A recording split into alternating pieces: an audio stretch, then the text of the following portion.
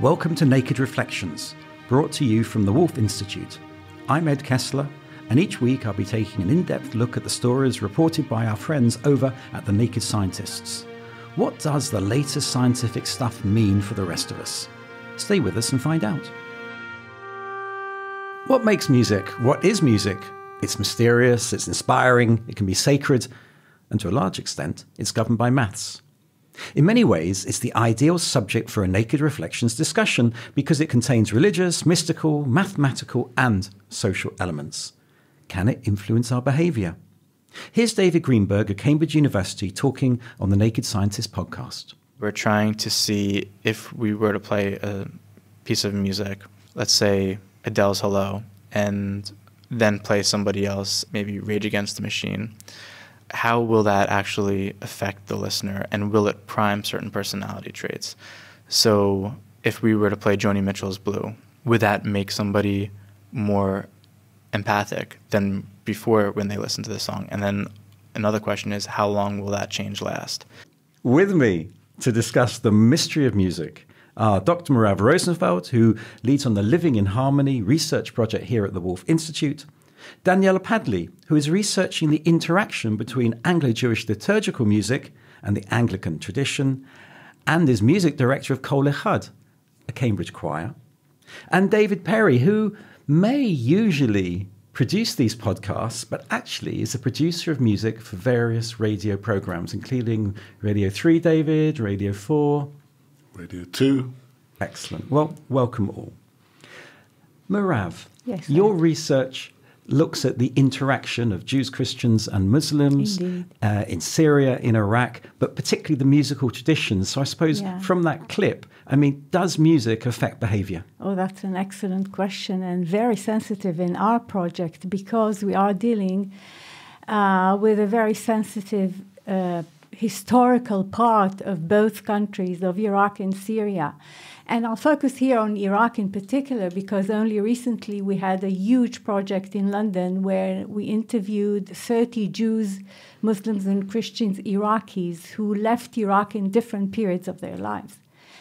The fantastic thing about Arabic music is that it created for them a new Baghdad in London where they revived their coexistence, revived their Iraqishness in a fantastic way. So the place was not relevant. The music created everything for them to feel again at home. And in this sense, it doesn't matter if you are Jew, Muslim, Christian. It doesn't matter if you are a doctor, a lawyer, or a researcher. It doesn't matter if you are young or old, if you are a man or a woman. The music glued everyone to this dream of the past. So, David, music carries institutional memory. Is that right? I'm sure it does. Also, on a more personal, more banal level, I've spent a lifetime listening to music, and I haven't even got close to discovering why or how it affects me so deeply. But I was driving down the M6 the other day, forgive me, and someone on Radio 3 put on Wotan's Farewell to Brunhilde, which I hadn't heard for a long time. Yeah. And I was so overcome by the emotion. It's a piece of music I love, but I hadn't heard it for a long time. I was so overcome, I had to literally drive into a refuge thing and stop and listen to it. And so I don't know how it works or why it works, but for me it is just incredibly powerful. And also I think there's some interesting examples of what you're talking about where music specifically brings people together, like Benjamin Britten's War Requiem, designed to reconcile, the Pontanima Choir that was sponsored by Wolf to bring Bosnians together and make music from the different traditions. So I think music's particularly good at reconciliation in some way. Yeah, and also music has also not so positive aspects. For example, if a dictator wants, for example, we know that Nasser in Egypt, after 1967, when they were defeated, 100% defeated. He asked Kulthum, who was the diva of Egypt and the entire Arabic world, to go from city to city and sing songs and to make people believe that they actually won the war. So music has also the power to create an illusion of something, or to gear people towards negative things and not only positive ones. I find it really interesting thinking about sort of uniting people through music, because the research that I'm doing is looking at the Victorian Anglo-Jewish community and them trying to discover their own musical identity, which sort of spoke to their Jewishness but also their Britishness, and they were partly trying to do that for themselves but also so that they could assimilate and integrate with sort of the wider British society. So they had to create a sound which non-Jewish British people would understand and appreciate at the same time. So it's a really interesting time in terms of thinking what's important to us as Jews and what's important to us as British citizens, and the intricacies of what was going on at that time are really interesting. Just sort of thinking, can we use an organ in synagogue worship, for instance? Is this a Christian instrument? Is this just an instrument that helps inspire devotion? And there was so much toing and froing about what that really meant. What about musical composition, Danielle? Was that affected by that appropriation, if you like? It was. I think there was a lot of new music composed for the synagogue at this time, and it was written almost like church hymn styles. There were some people in synagogues where they still had a chazan or a cantor, where they tried to fuse it a bit more, so you still had a soloist with a choir, but the sound was much more choral than it had been. And there was also this interesting fusion between what were referred to as ancient melodies with Western Victorian choral harmonies. So you get this strange kind of combination, which to our ears works because that's what we've then heard for the last 150 years or so. But I'd be interested to know what it felt like at the time, both to the Jewish community, but also to other British people who heard it, and were they thinking, oh, actually, this just sounds like church music, or oh, this is a bit weird because we can tell that these are ancient Jewish songs, but they've been westernized. It's interesting. I'm very interested in the idea of, which I don't know much about, I must confess, the different scales, the different sort of harmonies in different musics. I mean, we take for granted in the West the octave system and the 8 notes and all that, but Arabic music's completely different, isn't it, Merav? Yes, it is. I mean, there are quarters of tones and 3/4 of tones, but it's very interesting to mention the fact that Arabic music is documented in rabbinic writing as early as the 5th and 6th century. So there was a discussion of where music is allowed or not. And there were 2 prohibitions about that. The first one was that music can create a sense of a person can lose his mind or his control when he listens to music, particularly with wine. So there are all sorts of limitations of how you can listen to music, Arabic music. That was the music that was discussed. And then we had a second prohibition after the second temple was destroyed. Then the rabbis decided that as an act of mourning for the temple, the destroyed temple, we are not allowed to sing anymore. And then in the 10th century, Saadia Gaon, who was the head of one of the largest rabbinic academies in Baghdad, Sura, said that our brothers, the Muslims, praise the God with music, and it's wonderful, and they enjoy it. So little by little, with his permission, we see more and more musical genres which are a mix of Hebrew religious text with ideas taken from Islamic sources, aesthetics of the poetry also taken from Islamic sources, but the music was completely, entirely Arabic, to the extent that now we are 1,000 years later, and you can hear a melody that is recited in Arab Jewish synagogues with a maqam, This is the Arabic scale, and you can hear the same melody with Quranic reciter in Egypt, in Saudi Arabia, or in Syria. Danielle, do you think there's an echo there in the Christian and the Jewish interaction? We've heard Merav talk about the Jewish and the Muslim interaction on the score, as it were. Does that echo with what you found in terms of the West rather than the Arab world? The thing that struck me when you were talking was there's a piece which is an ancient Jewish melody. We usually sing it to the text of Yigdal, which since the 17th century has been used also as a hymn tune with the text "The God of Abraham Praise." And it's said that the man who wrote the English text of that, a man called Thomas Olivers, took that from having heard a cantor singing it in a synagogue. So this is a man called Meyer Leone, who was one of the greatest sort of 17th century cantors. I think this interaction between these different cultures and the different religions is absolutely vital to understanding the power of music. Because as David said, there's he trundling down the M6 and had to pull off. Well, I've had to pull off for other reasons than listening to Radio 3. But there's something that touches the soul. There's something sacred about music. It moves one in such a profound way. I mean, how? I'd like to know the research, the brain research, and how I'm sure people are looking. We'll ask our friends at the Naked Scientists. But we use a sort of loose phrase, don't we? Touched by God. You hear some wonderful music, and you use it as a sort of loose metaphor.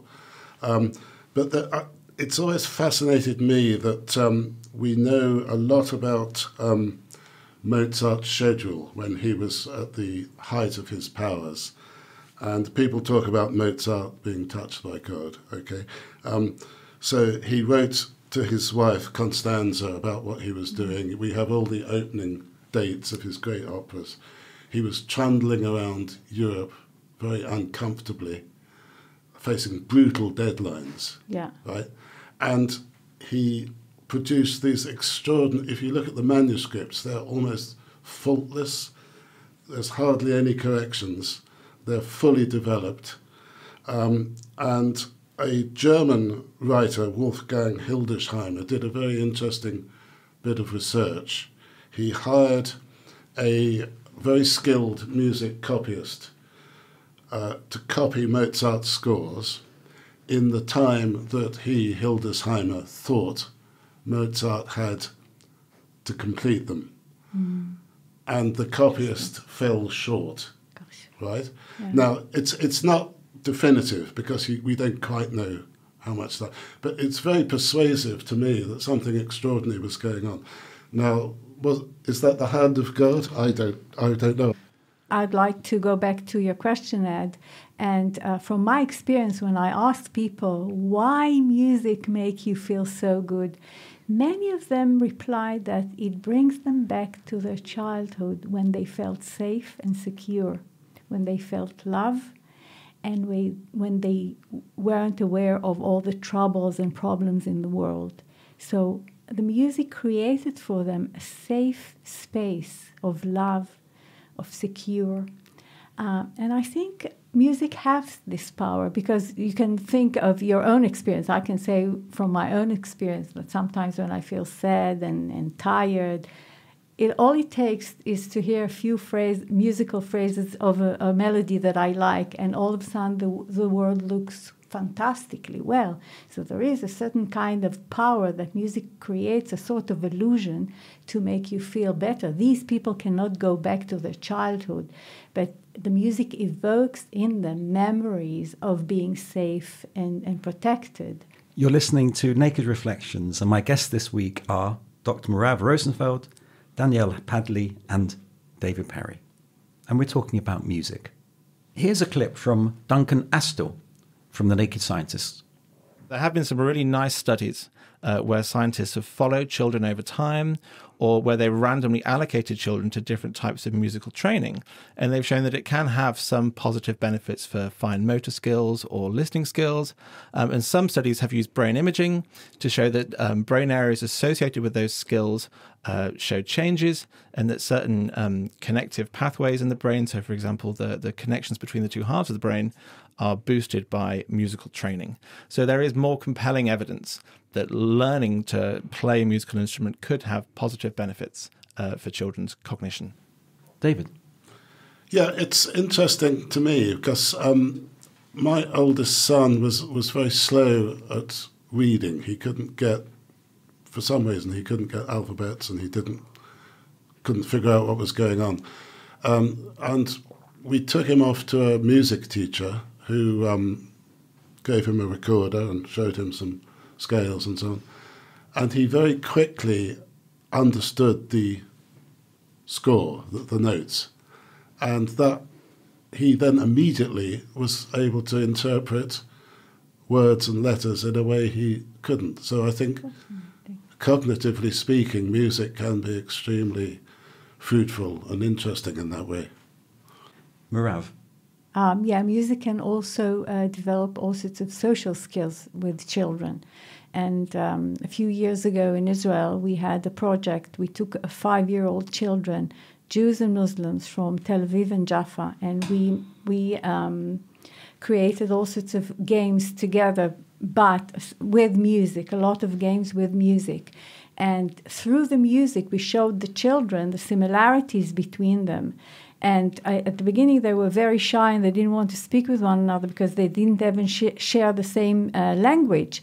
But it took them, less than half an hour. Then they start playing with one another and felt very comfortable and very safe to collaborate, although they don't understand the language. But the music was very similar and familiar for them. And this created the bond between them. Just thinking about how children develop musically, obviously, I've got a 20-month-old son, and as a musician, I'm there trying to sort of encourage him to sing and appreciate music and sort of playing, classical pieces over breakfast and things like that. And it'll be really interesting to see how he develops musically. He already loves music. He dances along to things on the radio, and whatever style of music it is. So this question of listening skills, Danielle, I want to pick your brains now as a conductor rather than a musicologist. When you're a conductor, you have to listen so carefully. What's the challenge? I think there are multiple challenges, not just for the conductor, but for the choir as well.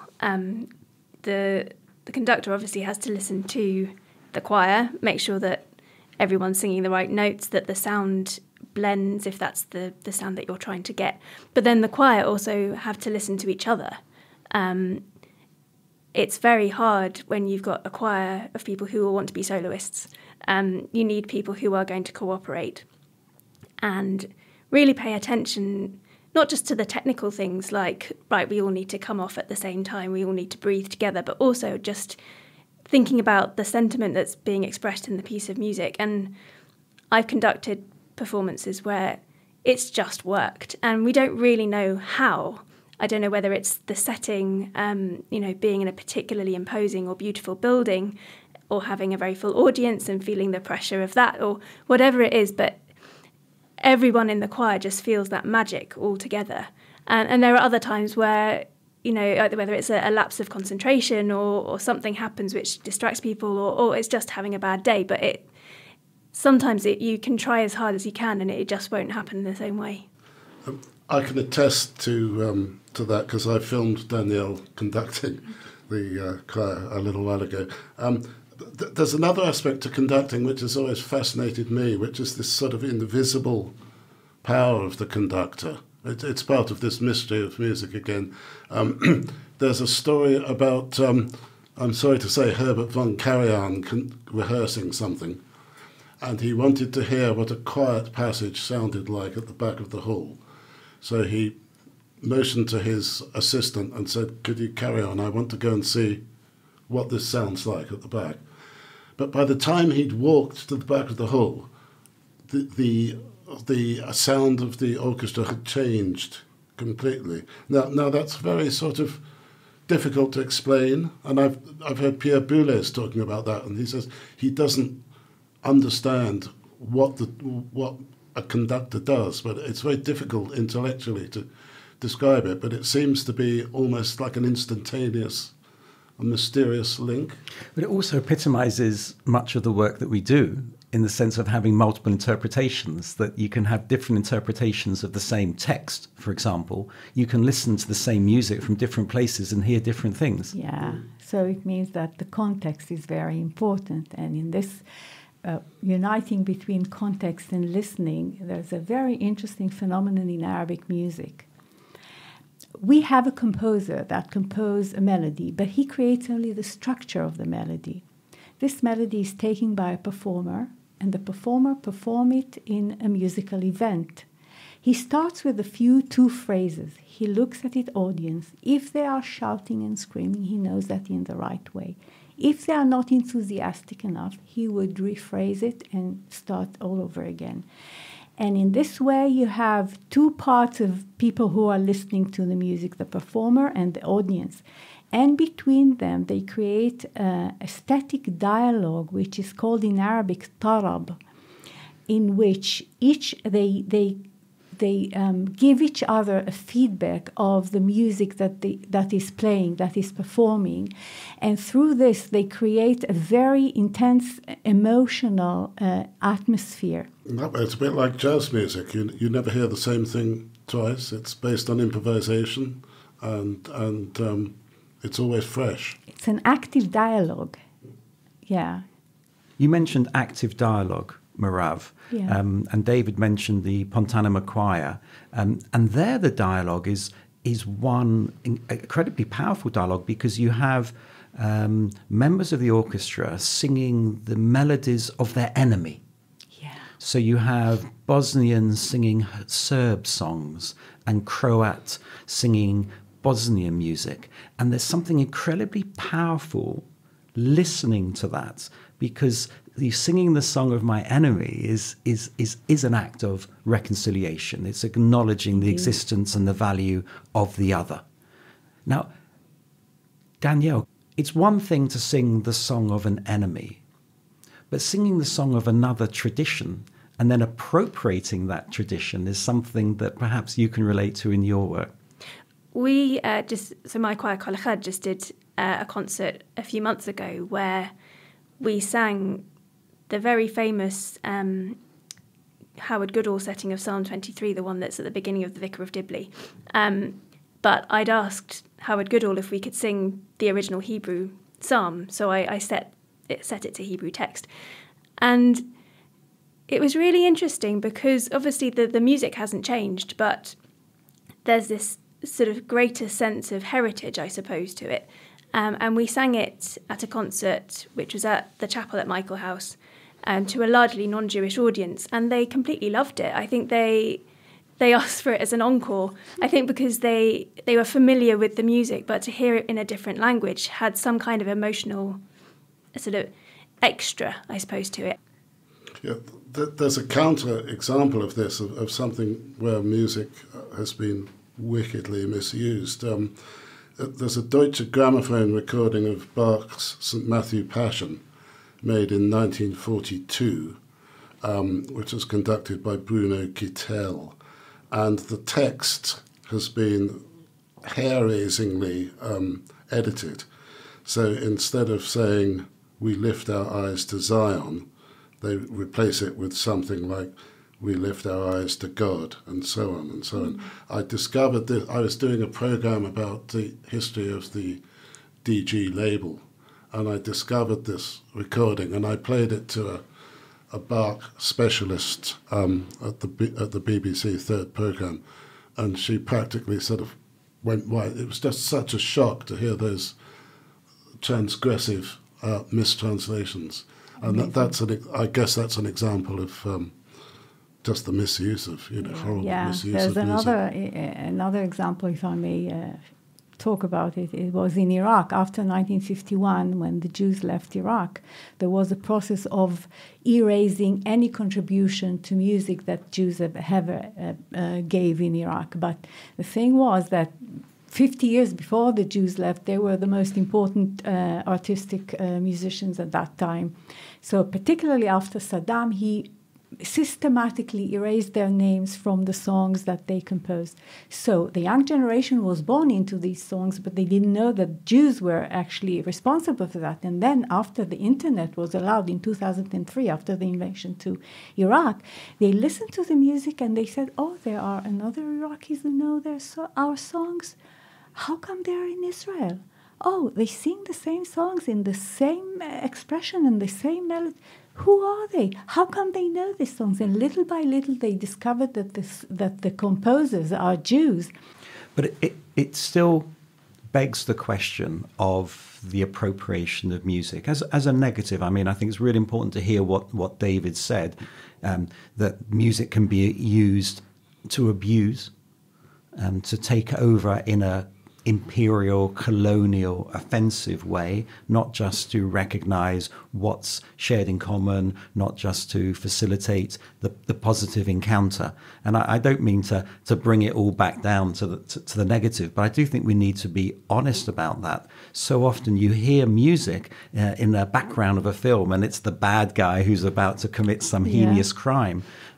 So music not only has the power to be touched by God, but the power to be touched by the devil, actually. I think I did a bit of research into this as a master's student, where I looked into musical stereotypes and how different voices can almost be taken as stereotypes. So thinking about in operas, the heroine is always the soprano, the hero is always the tenor, and it's the baritones and the altos, the darker voices who are generally the sort of either the kind of evil characters or usually the best friend. So the sort of side characters or the evil characters. And I think that's been something that I've noticed even into things like Disney films. These things have become so ingrained that they've just stayed in our understanding of how music is used. Yeah, it's also very interesting to note that this connection between the shaitan in Arabic, or the Satan, and music is very strong in Jewish and Islamic religious writings, to the extent that in Islam you don't associate music to Quranic recitation. The Quranic recitation is perceived as the exact intonation in which the Prophet received his revelation from the angel Gabriel. In Judaism, because there was a huge fear of Satan, there were all sorts of limitations at the beginning. If you want to sing, you have to sing only songs which praise the Lord. You are not allowed to drink wine. You are not allowed to go to batei marzeh, pubs, for example. So everything needs to be under control, because the music by itself has a powerful way of actually associate you to bad things. So you have to be under control. There's in the sort of 17th century when you have people writing fugue and counterpoint, and people like Bach sort of really prominently writing music for the church. One of the rules was that they must never use the augmented fourth, which is sort of, if you could have polar opposites in scales, that's sort of as far as you can get between your keynote and sort of this kind of not center note, but almost the sort of antithesis of your keynote. And it was forbidden in music of the time, because it was called the devil in music. Yeah. You weren't allowed to use this augmented fourth. Yeah. And blues, of course, blues was called the devil's music in the deep south of America, which is exactly because they spoke of dark things and tough times. Well, I think we've reached the end of this podcast. Thanks to my guests, Dr. Merav Rosensveld, Danielle Padley, and David Perry. And thanks to you for listening. If you'd like to get in touch with any comments, thoughts, feedback, or reflections of your own, you could email reflections@nakedscientist.com. In the meantime, you can find more episodes of Naked Reflections and subscribe to the Naked Reflections podcast at nakedscientist.com/reflections. Do join us next time